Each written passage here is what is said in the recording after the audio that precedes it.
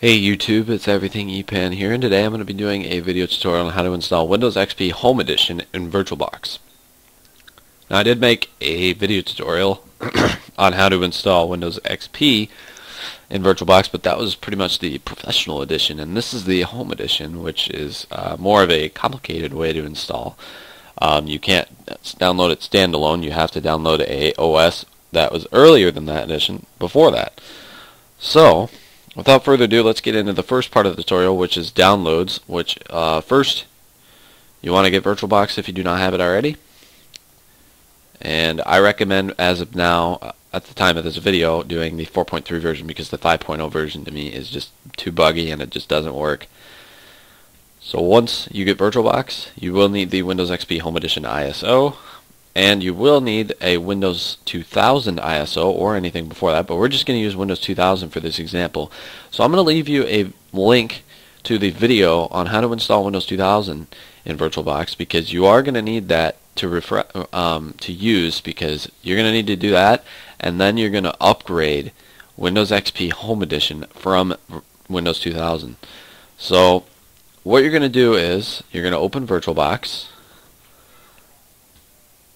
and then create a new virtual machine. So I'll just call it Windows XP Home Edition.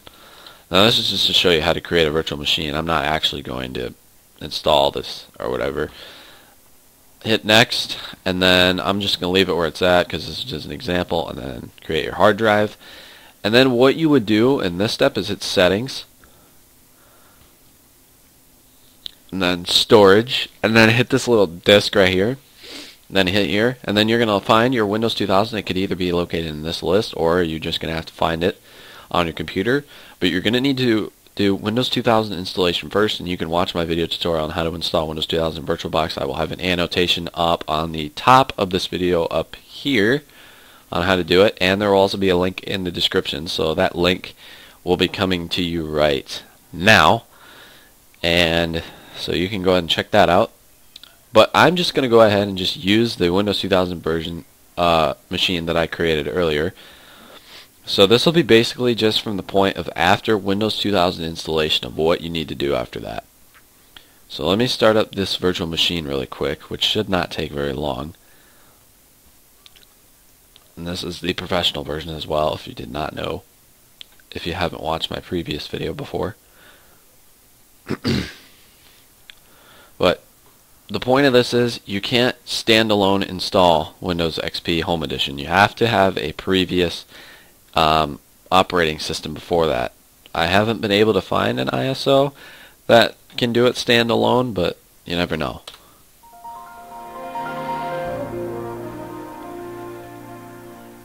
Okay, I had to let that play for a minute. So once you're finished with the installation of Windows 2000, you need to go to the disk down here, right click it, and then you need to find the Windows XP Home Edition ISO.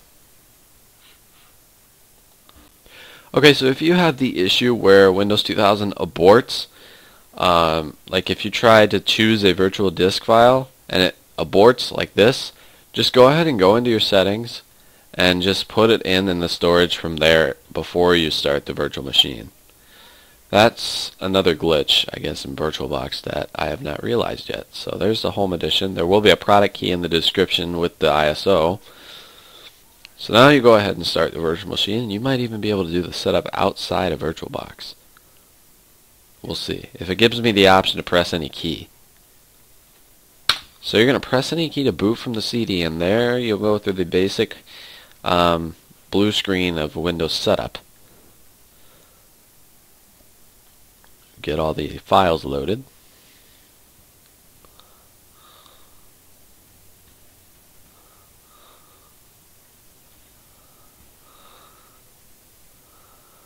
So the setup is starting Windows.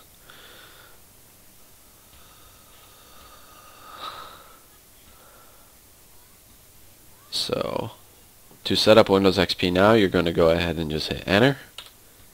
And then you're going to hit F8 to agree to the terms. And then you're going to just go ahead and hit enter to install on that partition. And we're going to go ahead and hit continue to continue the setup, and we're going to format a NTFS file system quick.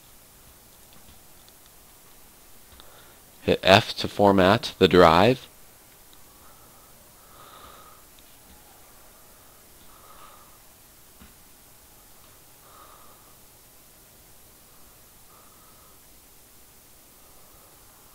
It's now going to copy files, which can take time. So we're going to go ahead and just let that sit, and I'll be with you guys once it's finished copying files. So getting close to the end of the copying files, and there it is. So it's going to initialize the installation, and it's ready to reboot. So go ahead and hit enter to reboot. That is if it likes to do it. If it won't do it, just let it go. I'm just going to have to let it go because it won't reboot for some reason. Alright, so then it'll restart the machine. It'll say press any key, and I'm just going to leave the disk in for now. It's going to give you that little Windows XP boot up screen.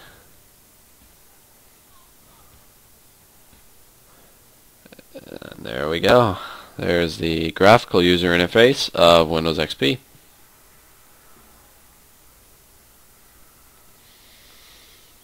So this part may take a while.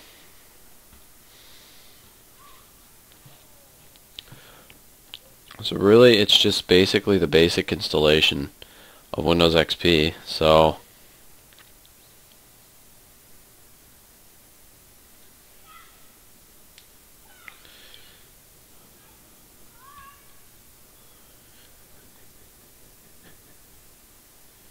it'll say installing devices.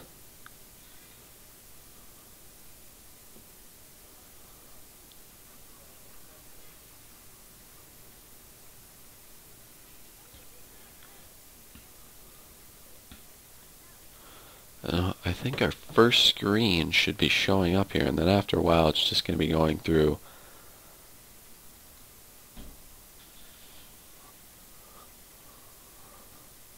So it says setup will complete in approximately 34 minutes, but that is not actually true.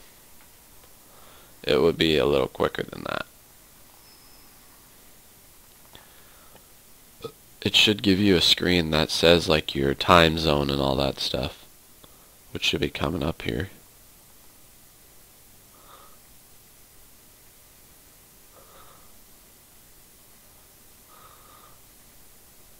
Yep, there it is. There's your regional and language options.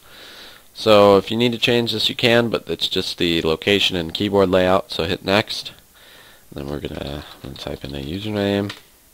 And then this is where the product key comes into play. You're gonna need to open the product key, and then copy it and paste it into the window here with the bars. So I'm going to do that real quick. So it'll actually come up with a network settings screen. I totally forgot about this screen. So just do typical settings. You should really just have to do that, and then you should be good. No screen should pop up until we hit the restart point. So I'll be back again with the restart point. Okay, so I actually missed the restart point. Sorry about that. But when it says press any key to boot from CD, do not hit any button. And now it's going to detect your screen resolution, and it'll bump it up a little bit. So just hit OK.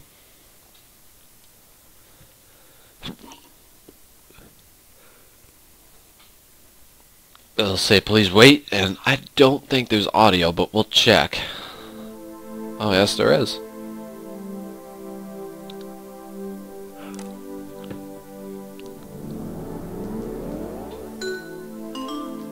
So hopefully you guys can hear me. That is the audio, the boot up sound, or this music for that. So it'll say, thank you for purchasing Windows XP. Let's spend a few minutes setting up your computer, so just hit next. And we're just gonna, you can do either one of these, but you just go through the basic setup here. I'm just gonna hit help by turning on automatic updates. It's gonna check for an internet connection. So it's connected through a local area network, so it did connect an internet connection. So just hit no for activating Windows. It does have a 30-day activation, but you obviously can disable that, or you can do a kill for that. So we'll just do EverythingEpan for the username. Just hit next. And thank you. It is finished and it will log you in. You heard the logon sound, and there we go. Windows XP Home Edition has been installed. We can even right click on my computer and hit properties, and there you go. Microsoft Windows XP Home Edition registered to EverythingEpan. That is the video tutorial on how to install Windows XP Home Edition to VirtualBox. Thank you guys for watching. Hope that helped you out. For any of you that requested this video, for people that are requesting a Windows Me video, yes, I'm trying to get that out. I have not been able to get an ISO. I had an ISO that worked before, but now it doesn't work, so I'm trying to find an ISO. Somebody that gave me an ISO in the description of one of my videos, it did not work, so I don't know if it just worked for you and it doesn't work for me. I don't know what the heck's going on, but I'm going to try my best and get a Windows Me tutorial out hopefully sometime soon. I mean, not like within the next day soon, but hopefully by the end of the year. I mean, I would hope not. It wouldn't take 2 months to do it, but there is the video tutorial for you guys. Subscribe for more videos if this helped you out. Also like the video, comment for any suggestions on what you want me to do or any VirtualBox tutorials or anything. And just share the video if it helped you guys out. Share it with your friends and share it with any other YouTube users that may need this video to help them out. So that's the video tutorial. Thank you guys for watching, and I'll see you guys in the next one.